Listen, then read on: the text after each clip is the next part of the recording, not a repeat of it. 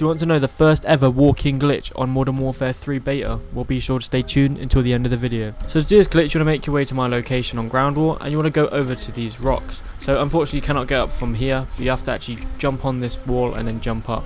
And all you want to do is just go around the edge, and then you can then face straight through the wall. You can then literally drop straight underneath the map.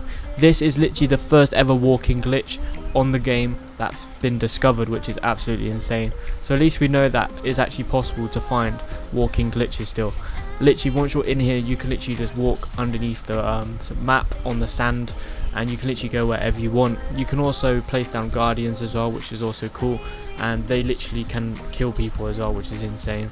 But yeah, this is literally an easy nuke glitch, which is very overpowered, and it will probably get patched. But yeah, make sure you do like and subscribe to the channel so you don't miss out on any future glitches. We're very close to 5k. If we could do that, that'd mean the absolute world to me. I'm Kevin Winterfall. Peace out.